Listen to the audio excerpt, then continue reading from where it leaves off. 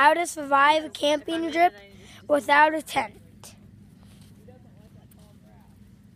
First, you're gonna need some wood.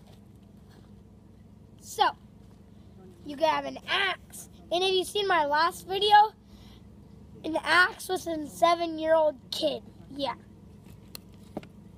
Oh yeah. And then cut the wood. Like and subscribe. Yeah, let's do a new one. That one. And cut it. Can see you. Then,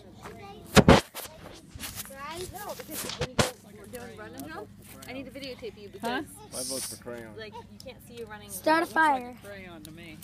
Then, roast s'mores. First of the day, always set up your campground before you do any of what I just said. Third, grab a knife and do what my dad's doing. Did you jump off when you were done? Now, Get wood. get wood again, and Chop it. Chop the wood. Chop. I'm gonna grab this piece of wood.